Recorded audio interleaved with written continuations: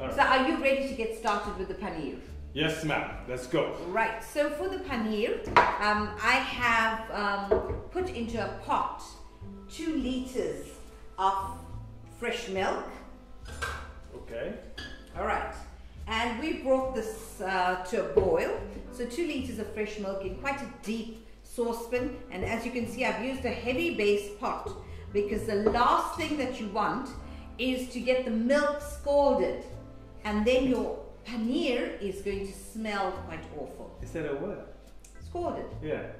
It is. Oh, You okay. can scald the milk, scald as in burned. Oh, okay. So why don't What? you just say burn? The last thing you want to do is burn the There milk. you go. Now I understood. So we have 2 liters of fresh milk that we've brought to the boil, and we're going to be using some fresh cream. Now this is our very, very special secret to get really creamy paneer. Shh, it's a secret. You're going to have to add some fresh cream into this, Okay. and then of course I've got some yogurt in this container. So all this now goes into... Goes in there, and to sour the milk and the cream and the yogurt, we are going to put some lemon in there. So I'm going to bring Wait, this. hang on. So you're going to now add in some lemon. Do I need to cut this? You're going to cut this, but I'm going to take this to the stove and bring it to the boil.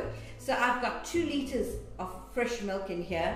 I've got approximately 1 liter of fresh cream in here, and I've got 500 ml, that's half a liter of soured milk or yogurt, and I'm going to bring this to the boil. All right. here So what does while the you what cut does, that up. what does the lemon do? Do you know? Yes, it's going to sour the milk, it's going to help it to coagulate. As we said, that this is cheese. But you ate the dictionary over the weekend. I did. Ah, okay. It can coagulate while it's scalding. Yes. Okay, how do you want to cut this? In squares? Yeah. You're just going to cut it once, and you're going to squeeze out Oh, the juice. oh, the juice.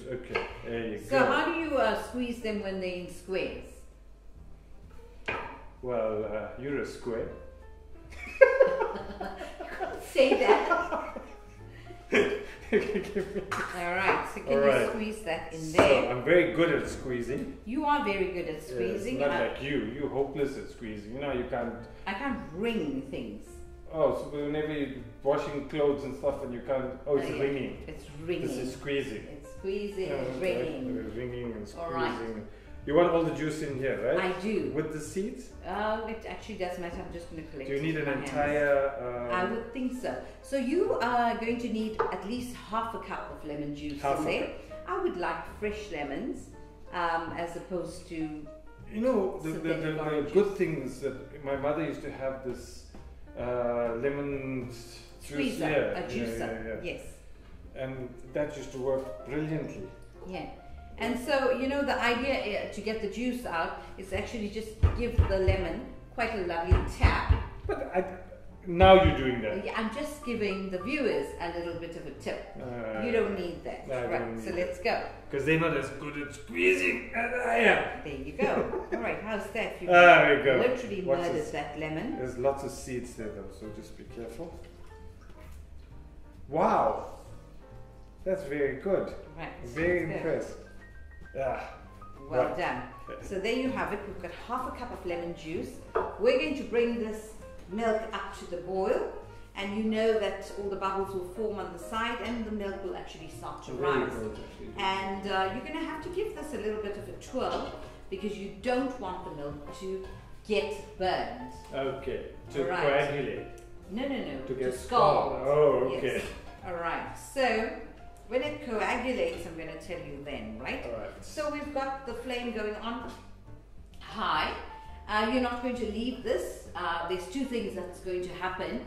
If it doesn't get burnt at the bottom, it's going to rise, it's going to fall over, and then of course they're going to know that your milk is boiled over. But it'll be all over the stove. It will be all over the stove, it will be burnt black, and give your husband quite a bit of cleaning up to do. Who's your husband? All right, so we've got the milk on the boil, and as you can see, I've got a heavy base pan, and I've got a very deep pan that I've got the milk boiling in. In fact, I'm just using my pressure cooker. This is a wonderful addition to any kitchen because you can boil pulses, beans, dal in 8 to 10 minutes. Can you believe that? So wow. it's most economical to have a pressure cooker, Okay. and as we discussed in some other program, it's not the one that just shoots up to the ceiling. It's got all of the safety devices as well. All so I'm giving this a little bit of a twirl. It's come up very nicely, and we are now going to add in, yes, the fresh cream. Okay, can I do that, boss? Yes, you may. Okay. Do you need a spoon or something? Or Yes, and I'm going to give you one. Okay. Thank you. Right, so you're just going to pour that quite unceremoniously in there. Splashing. Yeah, I think lower the jug. Into the pot? Yes. Okay. There we go. Wow. How's that? That is brilliant. Should I put the entire thing in? You can. Alright. That is stunning. So how much of paneer does this make? It will make, well, if you think about how much of the liquids you're putting in there, it's like 3 liters. So you're going to probably make 3 liters of paneer. well, actually less than that. It probably is going to be about 1 kilo. Oh, okay. Right. And then, can I drop in the yogurt, or do you want to play at doing that as well? I'm not playing, I'm cooking. There you go. That's it. Drop in the yogurt. Give it a bit of a stir. Yep, there you go. And all mixing I am now going What's to the seeds? put in the lemon juice. I'm just doing this so that I don't get the seeds in there. How's that working out? Okay, it's got a very much of a lemony smell Yes. to it now. Okay, so there's your paneer. You don't have to be stirring this. You could just let it be. And of course, if your milk is nicely boiled, then it is going to separate, and you're going to see all of the curd come up. All right.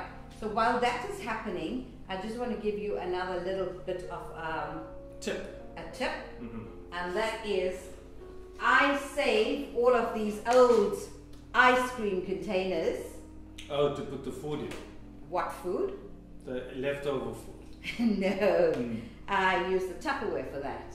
But so what we're going to do is we're going to pierce the bottoms of these so that when we drain out the paneer, we're going to be able to shape it into this beautiful rectangular shape as well, so that when we're cutting it into blocks, we're going to get lovely little squares. Okay, so hang on. We're going to make holes in it, and what's going to come out of those? All of the liquid that we don't want. How many? Just about 6. Well done. Like that? But yes, just mind your fingers though. 1, 2, Yeah. 3, 4.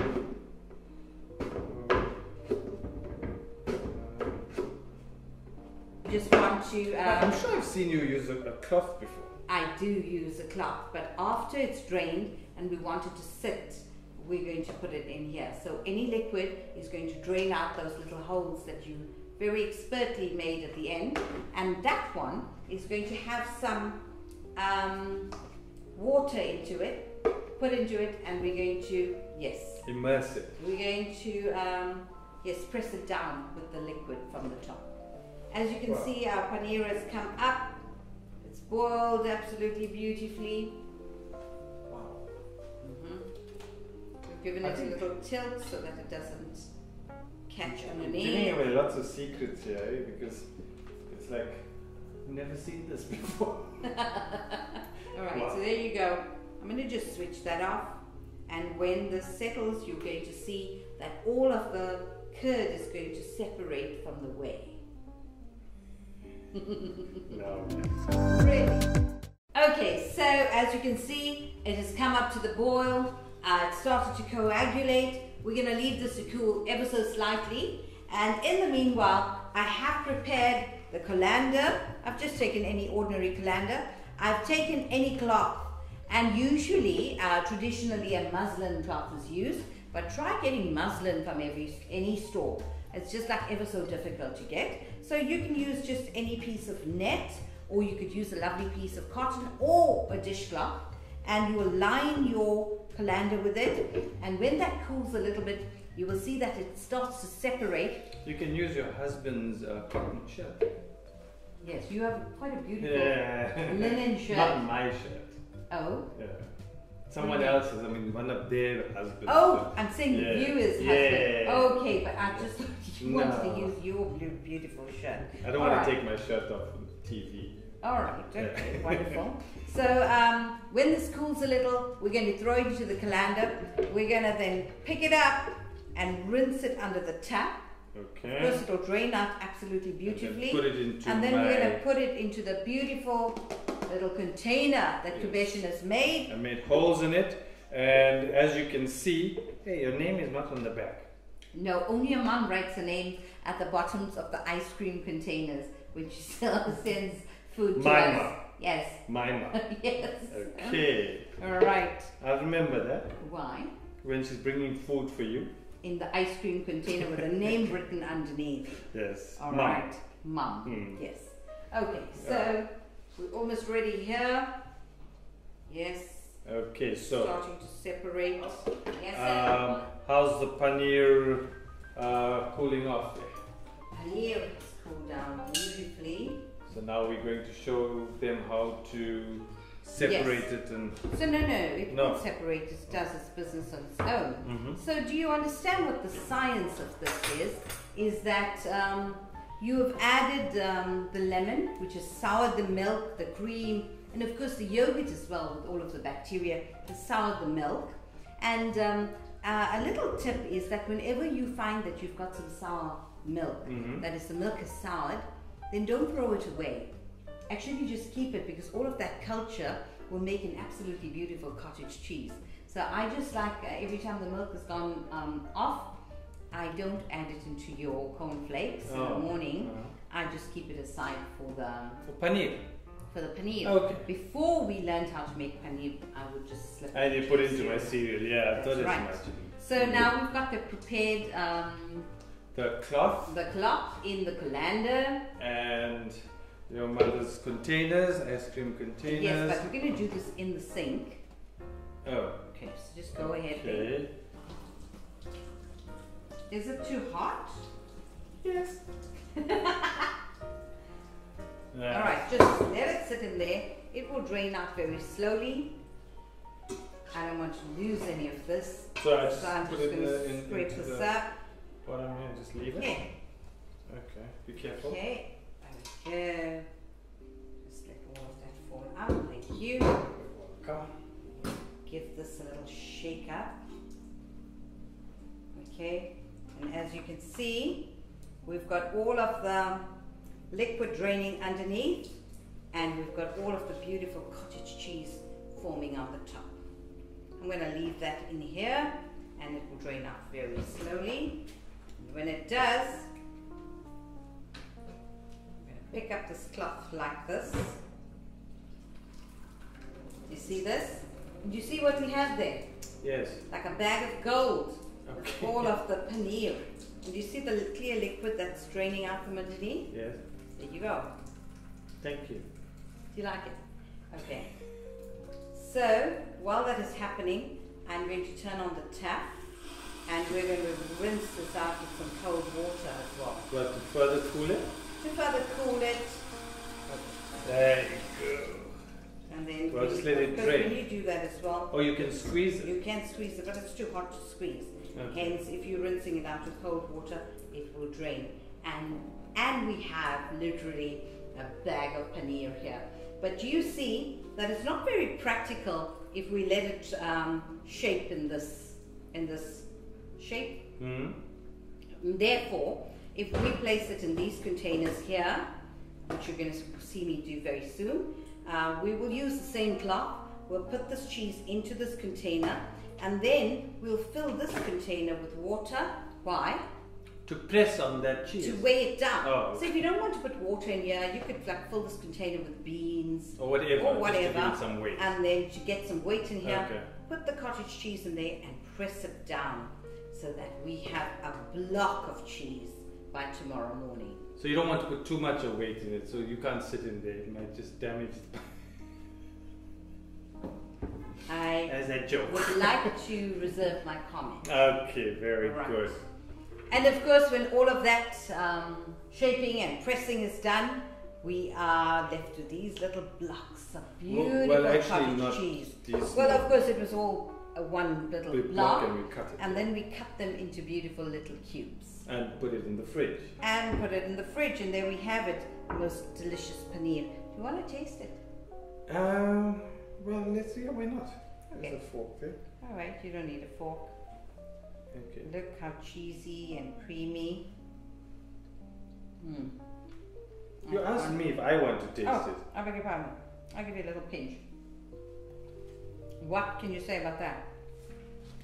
Your fingers had the chili taste. No, it has got a lot of cheesiness to it.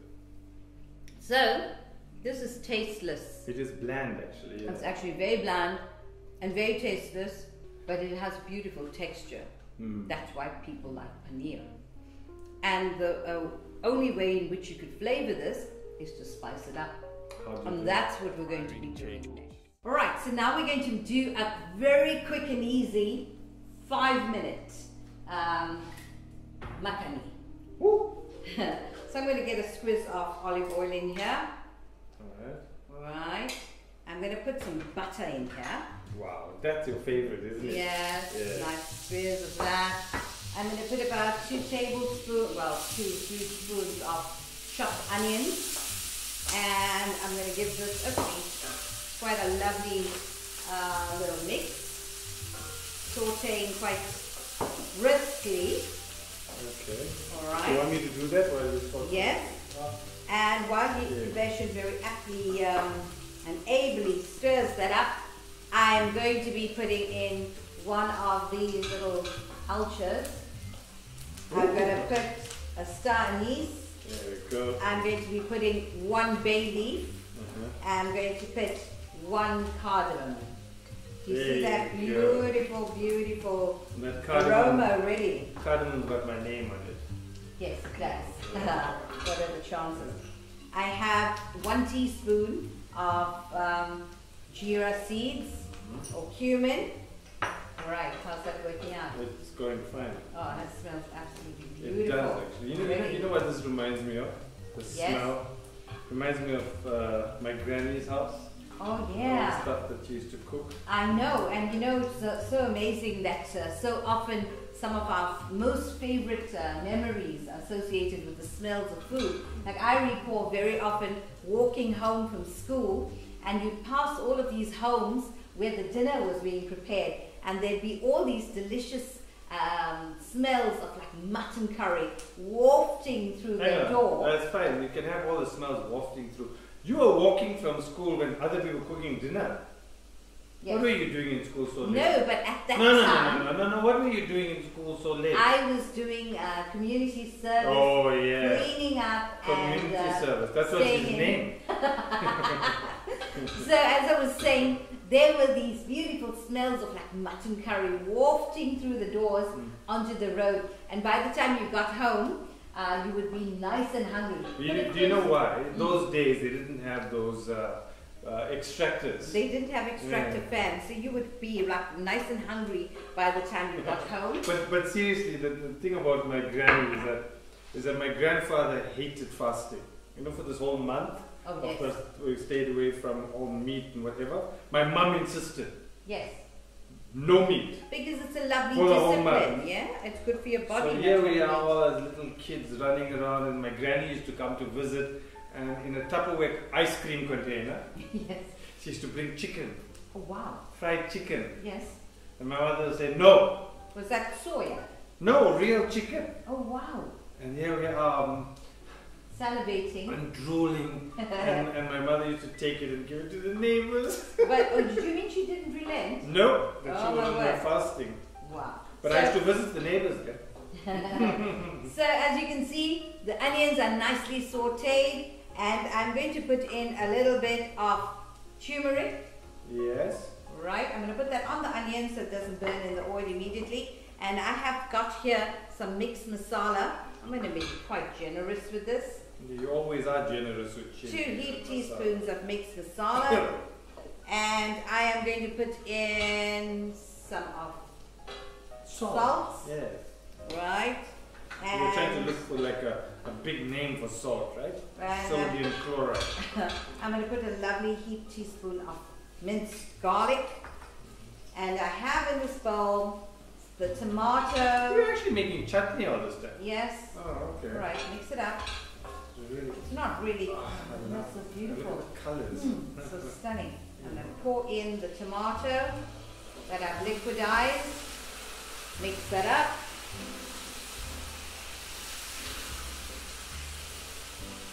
I've just added a little water in there. Give that a good mix. I'm mixing, boss, I'm mixing. Wow, that looks absolutely beautiful. You're very good. I know, I'm a good And mixer. of course, wait, can I just help you? Yeah. We're going to be adding to this. The thing that makes this the makhani is Cream. the cream. So I'm going to put about half a cup of cream in there. You're going to give that a mix. Oh, word, okay. Wow, that looks absolutely Always beautiful. Learn from you that if you're making some sort of chutney or whatever, you put in a teaspoon of sugar to take away the bitterness right.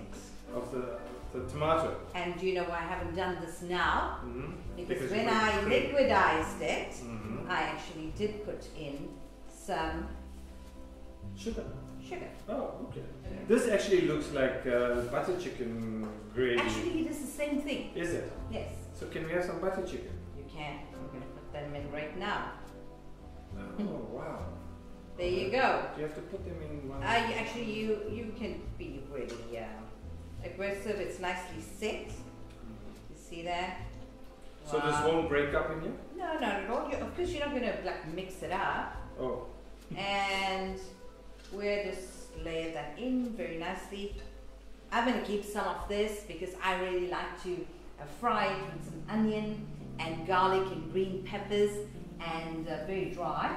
And it's the most delicious, delicious addition to some garlic bread. Okay, so this will now absorb all the flavor from It the... will, and you've turned it so beautifully that it's looking absolutely stunning. So does this also soften the paneer, you don't want it to be too soft and to crumble. So there we go. Cool. Alright, and I'm going to just turn that off. I'm going to put the lid on it and you would see that the Hang on. Wow. Beautiful taste. that is delicious. Yes. Well done. Thank you.